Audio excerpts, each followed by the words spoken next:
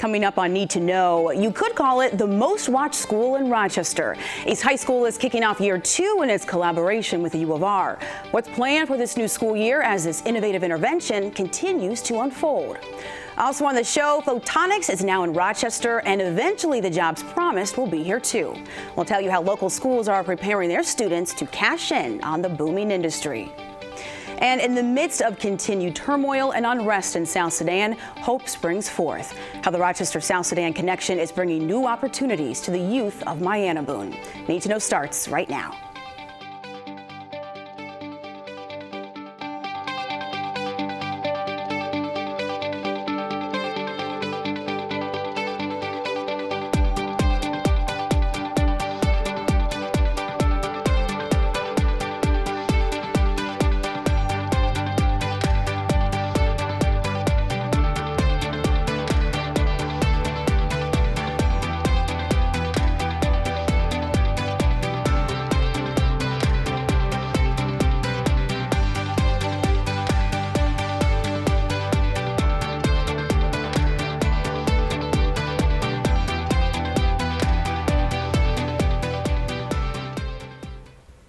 It's undoubtedly the Rochester school under a microscope right now.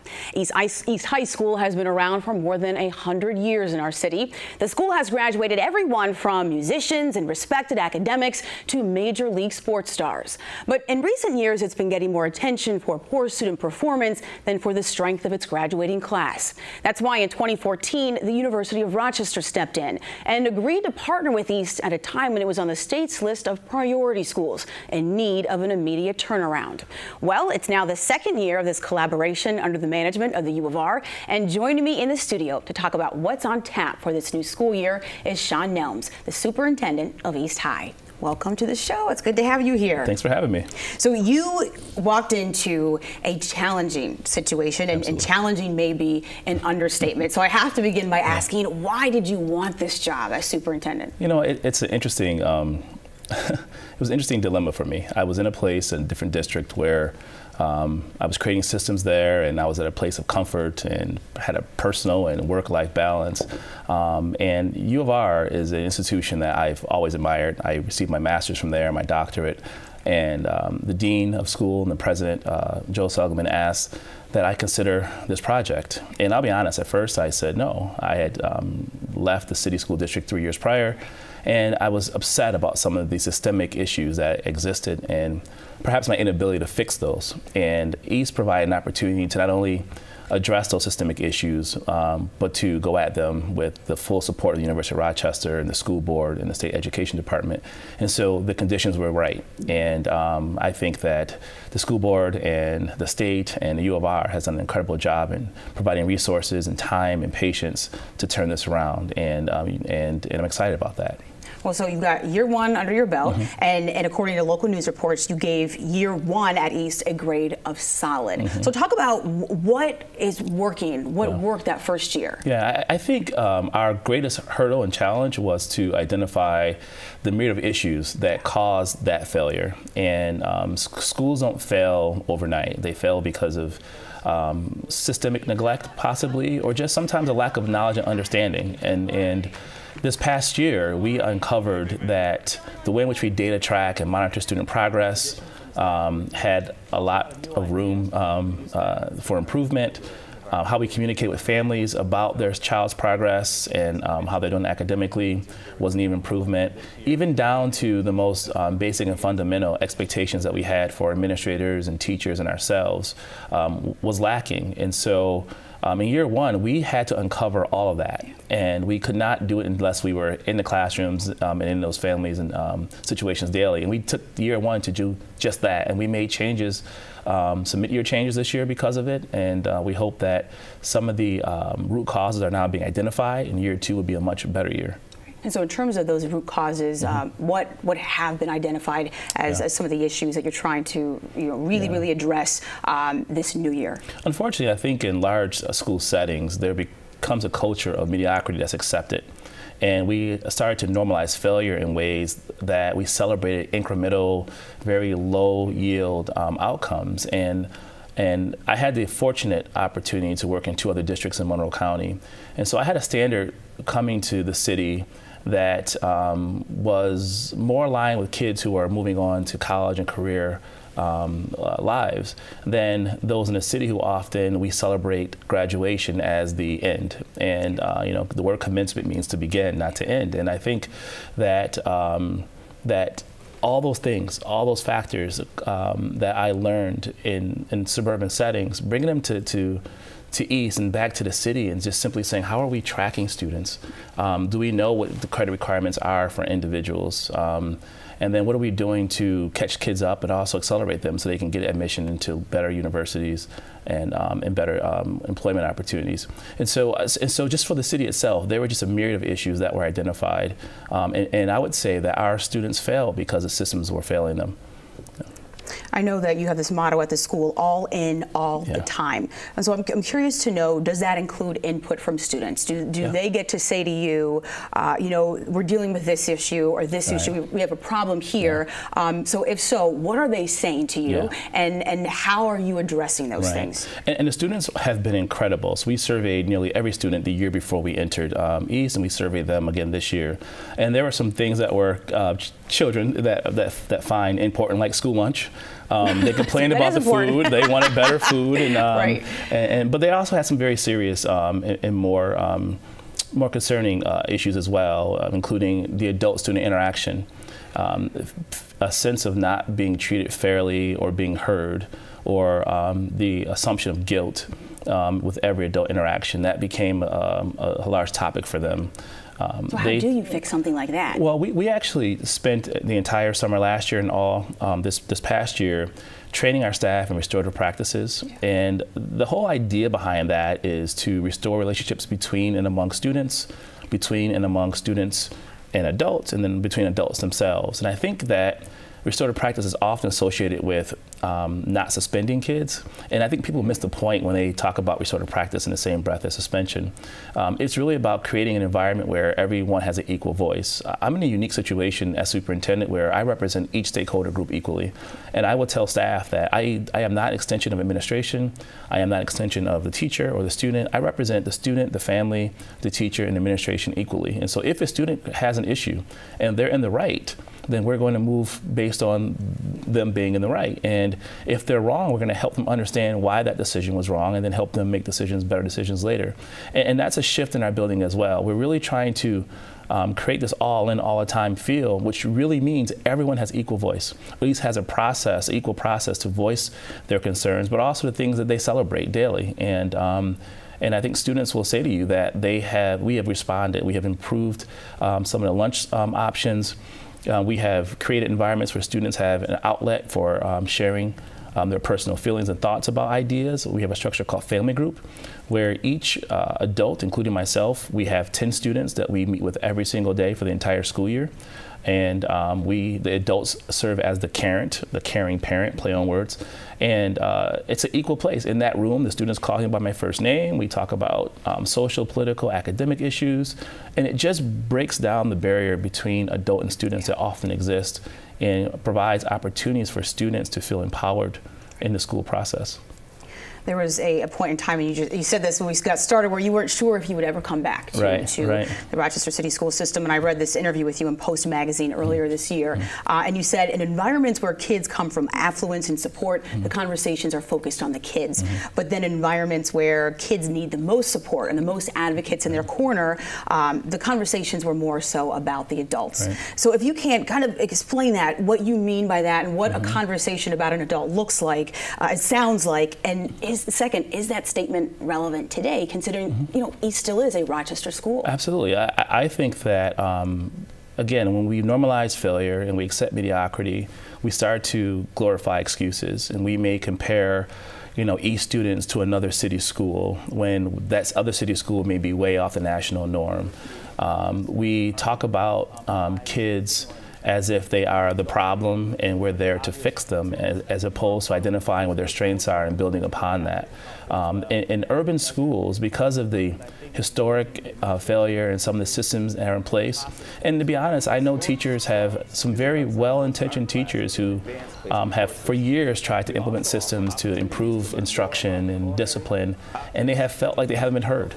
And so you start to create this groupthink where the issue becomes about what kids can't do as opposed to what they can do. In other affluent environments, there's an expectation that students will move on to something, if it's work or college. And so the conversations are about that and preparing kids for that outcome. And it's just unfortunate in large urban settings, Rochester in particular, we have focused on just getting kids out the door, or and not really talking about what happens next in their lives. And I'm more concerned, honestly, what happens after high school than I am with students in their K-12 experience, because those are the things that can either change generational poverty and trajectory, or they can continue them. And so it's my job to prepare them for life well beyond high school and well into adulthood. I want to drill down with you in terms of the things, the gains that have been made, and then where you still see gaps, and you want to work towards those things. So that being said, I was in East High School maybe 3 years ago was the last time, and I was covering the story, what's going to happen to East? That was the big question. So how would the school look different to me now, versus then? And are there things that you could say, we've made these gains since that time, but these are things that we still really need to hone in on? Yeah, I'll speak to a couple of gains. We, as part of our EPO agreement with the state and the school board, we have mandated professional development hours for teachers during the summer. And this is not busy time. This is teachers working with other teachers and some administrators around building curriculum and enhancing instruction, looking at assessments. And so if you walk into East this school year, you would see teachers having some consistent expectations around instruction. You would see them collaborating in ways that that push and challenge themselves instructionally and educationally. You'll see students providing feedback on lessons. Lesson plans are posted so that teachers can share them among different service providers. So you would see an academic shift that's really focused on teachers leading the charge, their teacher leader model, providing kids adequate support. You would see a shift this year in how we remediate students, but also accelerate them. We have this robust structure called support. And it's an opportunity for students to get extra attention academically for those who are accelerated or those who are behind. When you have 98% of your students not proficient in literacy, it's not a special ed issue, it's a school-wide issue. And so we have to provide those opportunities for all students. And so we have that, that's for students. They have that support period depending on their need, 1, 2, or 3 times within a week, or within a given day, depending. You would see hallways being managed in a thoughtful, caring way. And it's no longer a police state. And so security officers don't have the right to suspend students or to yell at students. It's our job to meet with them and to try to correct behavior. And if a student is defiant and out of control, then absolutely, a suspension sometimes is the option, but it's not the first option. Suspension is a pretty serious offense. To remove a student from a setting is a serious offense, and it can't be level 1. It can't be a level 1 response, and that was part of the norm, as reported by students, as reported by staff, and as reported by our school and safety and security. I think also you'll see a greater attention paid to community involvement. We have a ton of providers at East who have, some are there voluntarily, some are through contract, who are focused on trying to deal with some of the behavioral health issues that exist in public schools, issues around trauma, issues around basic dental and physical needs. And we've expanded that last year. The University of Rochester Medical Center, under the direction of President Seligman, has poured tons of resources, time, energy, and also financial resources into enhancing our ability to meet the most basic and fundamental needs of our students. And that's just among many things that you'll see if you were to visit. And before we close, sorry, it's about 30 seconds. What is your one challenge for this year? What would you say? You've talked about the gains. What's an area you would say this is going to be a hurdle for us this year? I would say we have to still focus on attendance. We need kids in the seats. Our attendance did improve, but not enough. And I think getting students to find school relevant and parents to find school relevant becomes a challenge, and engaging them in that process is something that we will continue to work on. It's not an excuse, but it is an obstacle. Well, exciting times at East High School, and there's much going on, and that means much to track and report on for WXXI News, so we'll look forward to having you back in the near future. A special thank you to my guest, Sean Nelm, Superintendent of East High School, in partnership with the University of Rochester. Well, if you talk to a Rochester teacher or professor of optics, they'll tell you that now's the best time to join the industry. That's because the AIM Photonics initiative is here, and a $600 million state and federal investment is bringing Rochester back to its roots as the imaging capital of the world. WXXI's Sasha Ann Simons joins us now with more on how schools are preparing for it all. Adding courses and changing programs. These are some of the tweaks being made at local high schools and colleges to help take their optics programs to new heights. Now, the highly specialized jobs promised by our new Photonics Hub aren't here yet. They'll come in the next couple of years. But that isn't stopping local employers from helping their staff brush up on the skills they'll need. And as you'll see in this story, schools are doing what they can to help nearly anyone join the wave and jump into the field. Take a look. Thank you very much. Please all have a seat. Thank you so very much. With the announcements of new federal and state funding last year, Rochester is well on its way to becoming a photonics hub.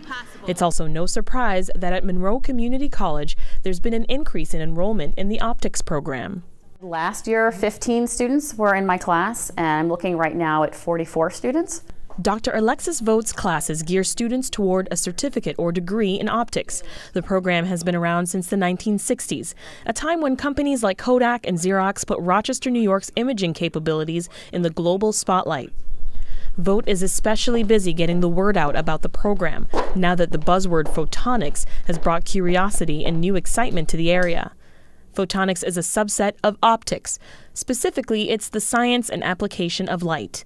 It can make devices like computers, cell phones, and medical instruments faster and more energy efficient. We had always called it electro-optics, so they're synonyms, but now we are changing our names to reflect that more popular word, photonics, that we hear. MCC's Optics and Photonics Systems Technology program teaches students how to grind and polish glass and turn it into a lens. They come from diverse backgrounds. Some enroll right out of high school, some work at optics companies and require additional training, and there are others who have switched careers entirely. For John Sharenko, life after retirement from a career in finance was short-lived.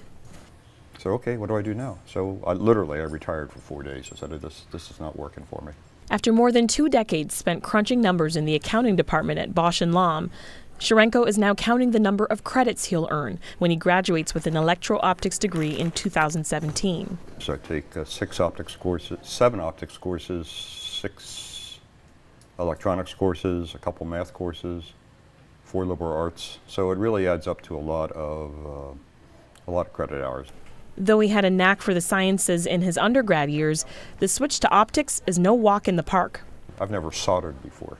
I've never, hooked up transistors on a breadboard with little teeny wires. I had to go out and buy a magnifying glass. Hands-on training is the key to success in optics. The average starting salary in the field is $35,000 a year, and the more future optical technicians know before entering the workforce, the better their chances of getting hired. Local companies like Sidor Optics have openings currently available. We just don't have qualified people to fill those openings. Jim Sidor looks to colleges to find summer interns and future employees. Yeah, sure. He's also hired people who first learned about optics early on through a dual enrollment program that allows high schoolers to take classes that also count as college credits. They're used to handling optical components. They know what the optics is doing, as opposed to somebody coming off the street that has never handled a piece of glass before or measured a piece of glass. This is highly technical. We are dealing with tolerances of millionths of an inch. It's that structure and attention to detail that Sharenko enjoys, and the reason he's not living out his earned right to be sitting on a beach somewhere hot. Like technology, get the degree, get the job. Boom. That's it. Vote is going beyond her duties at the college and doing her part to start them young. The diffraction grating is separating that white light into all of its individual colors. She's working on having the next generation fill the middle skills gap by getting kindergarten kids interested in science. I come with an optics suitcase, as we call it, little handheld demonstrations that students can hold. They can see, they can hold something up to the light and they see a rainbow pattern that forms when they're using a rainbow peephole. And each time, Vote hopes that this important first impression will be a lasting one. For the Innovation Trail, I'm Sasha Ann Simons. This story was part of Innovation Trail, a reporting project that explores the link between technological breakthroughs and the revitalization of upstate New York. See more at innovationtrail.org. Well, the African nation of South Sudan is rarely devoid of international media coverage. According to the United Nations, the humanitarian crisis in the young country continues to deteriorate, and political strife intended to be resolved through a peace deal over a year ago hasn't stopped the deadly violence between the government and rebel forces.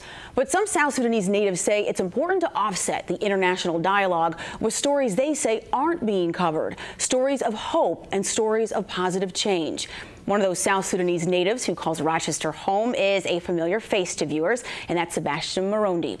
The co-founder of the local nonprofit Building Minds in South Sudan is in the studio to talk about new developments in the world of education in Mayanabun, South Sudan. And welcome back to the show, Sebastian. Thank you.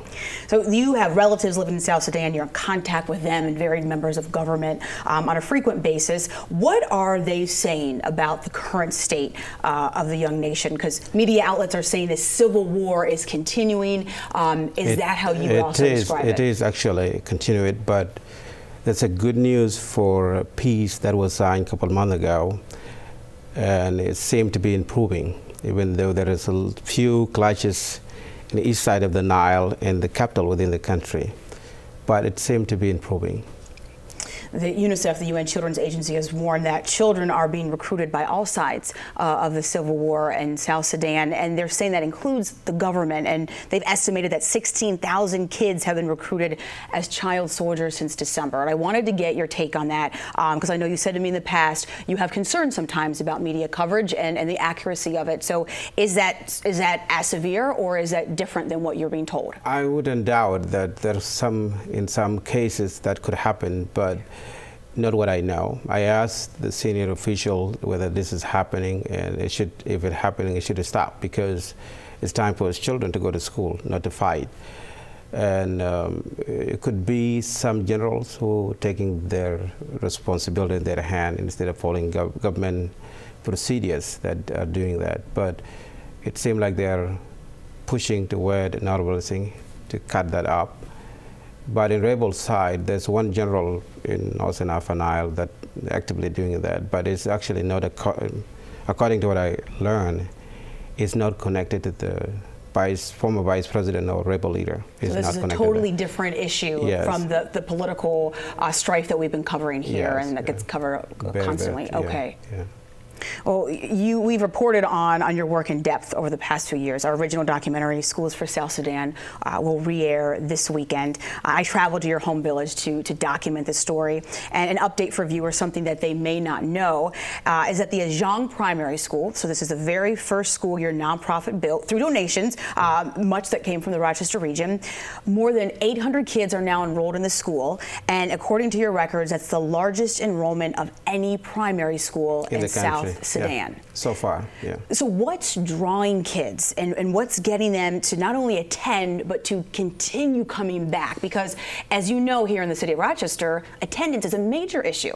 Well, there's two different things. Here in the U.S., children never experience difficulties, or they are not seeing what children in South Sudan are seeing. In South Sudan case, every child knows the situation they are in is because their parents are not educated. So this is a push. The situation is pushing them to school. If you meet a child in the village, he or she will say, take me to go to school. I want to go to school. The same thing, that's why Building Minds in Sudan started to begin with. Because the child comes to me and says, you took your brother to Kenyan school. What about us? It was a question from a child, not an adult. So the situation is forcing children to go to school. And that's the reason, yeah. Well, you've done live teacher training programs between South Sudan and the U.S. You've launched a Pads for Girls initiative, and this is so that young women during their menstrual cycle can still go to school, because it is not like it is here where you can go to a drugstore and get a sanitary pad. And so young women are learning how to make their own. And now you're preparing for a very special opening in February of 2017, and that's a girls' school. So that's congratulations on that, first of all. And tell us about it. Well, we actually did a groundbreaking this year and built some classes at the girls' school. It was historic events, and not only that, it was emotional to me, because in that culture, there's no way a woman could come to you and says, I wanted to take over this. This is our cause. This is our programs. When I went to South Sudan last year, they talked to me on the phone, and when I arrived in the village, that says the groundbreaking of girls' school have to be done on our way, women way. And over 600 women and girls dance all day and all evening hours. And what I had to do was to give them funds to buy food items to end the dance. It was a historic event. And I promised them something that I shouldn't do all the time, that as long as I'm alive, I will do anything for you to prosper in that region. Because country is a woman.